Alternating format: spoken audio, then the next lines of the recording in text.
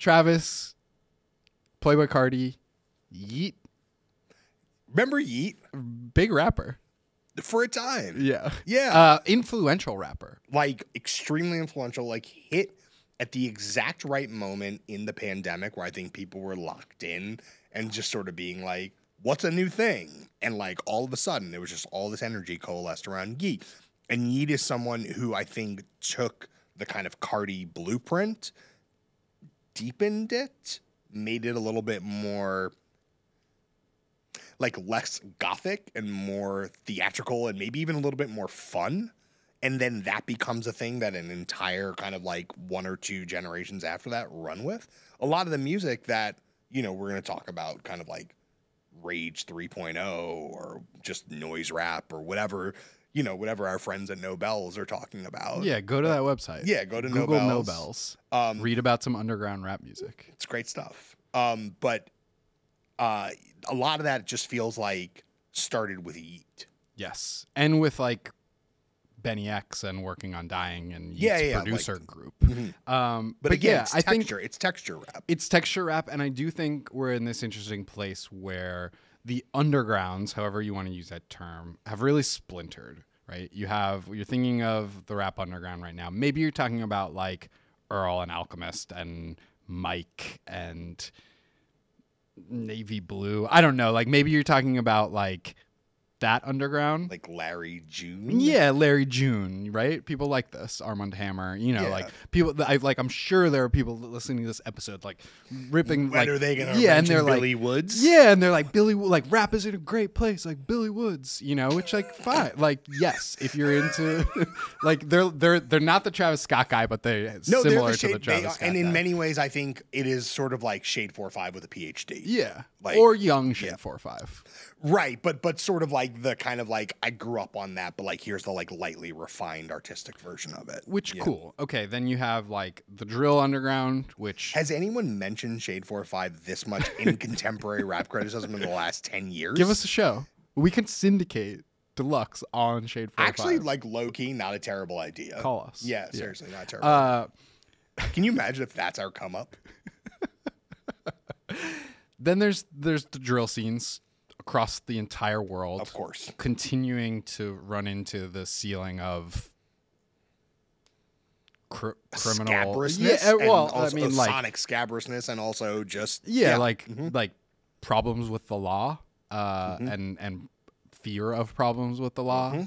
So that is self-contained, sort of by nature of what's going on. Although we talked about this a little bit before we taped, but the Cash Cobain. The Cash Cobain rapping Andre a little flip. bit on Andre 3000. Like that's a nice moment of sexy drill plus Andre 3000 flute music. We listened to a second of that.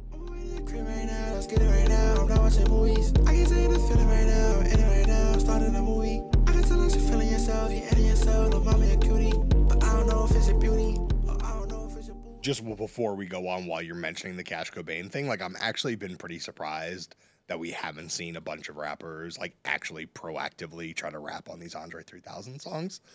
There's a good Would have been a good long weekend to do that. I mean, seriously. So there was a good tweet by Gene Doe Music, who says, y'all think Andre 3000 gonna be mad when I put a 64 bar verse on one of these flute songs? I don't think so. We're honestly. waiting. Yeah. No, and also, like, just to circle it up, show Andre 3000 what you can do. So you can only rap on these beats if you're over 40. Is that what you're saying? Or what? I don't know how old this person is. Okay, fair enough. Anyway, the third sort of segment of what I think of when I think of underground hip hop at the moment is what we were getting at. This sort of I'm rage. never gonna forget you doing like this about Armand Hammer. I'm never gonna forget It was I was inhabiting a character. You really were. There's this Rage 3.0 noise rap stuff. We mentioned Nobel's legitimately good website for covering what's happening beneath Rap Caviar and the Billboard rap chart that we just read off of. They have a new column that's Mono and Milan. The future of rap is noisy as hell. Yes. And like I clicked through some of these SoundCloud links. Man, it is noisy as hell. It sure is. And somehow we both landed on the same guy. The future of rap. Yes. Don't quote the future No, rap. I mean, Fine, quote it, whatever. But then you have to quote all this part too. Yeah, sure. So we both land on the same guy who is Netspend. Yes, the same child who is Netspend. Yes, I don't know how old Netspend is. So Netspend has had a bunch of like viral TikTok snippets over the last few months. I spent a long car ride this weekend, like playing the whole catalog, and also like Netspend Radio, which is just like, I mean, some algorithmically generated, if you like, RIYL type stuff. Netspend, I think, is really good, but it sounds strong. You're coming out strong. Yeah, no, pro I think it's Netspend. Yeah, pro Netspend. This is like, to be clear, this is like a skinny white teenager. Yes. Who? Sure. Who has gone viral both for his music and for people being like, are we sure we want to let rap music be this? Be this. Right. Well, if you're an Armand Hammer type, like this must be like the apocalypse. Yeah. But I also think like in these like whatever we're gonna call it, Rage 3.0 circle, like this, nothing unusual about this in that context. Right. And there's a little bit of hyperpop here. There's some gexiness to this music. And also like to go back to what I was saying about Travis, and I think this is where Travis into gex into hyperpop, the fact that it's textural actually forgives is maybe the wrong word, but it essentially forgives a whole bunch of like who knows what they're talking about, you know, and whether the vocal content and subject matter, who knows.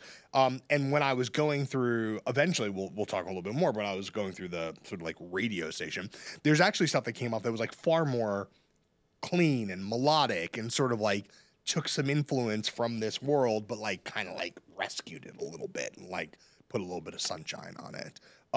But Netspend, I think, is good. And I think it's like we're also overlooking SoundCloud 1.0, although I guess technically it would be 2.0 if you're a Sash Hollow Waterboys era fan.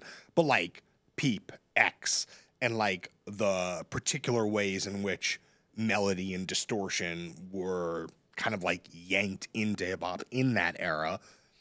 It's so striking because I remember thinking, even in like early Juice WRLD, just being like, it's crazy that people are taking that stuff for granted. Like that's the starting point. And now it's like you have an entire micro scenes that just never lived in a time where Peep and Uzi weren't influential artists. And Carti. And they're the sure. only influential artists to a lot of these kids. Yeah. And yet they're taking it in like pretty extreme abstract direction.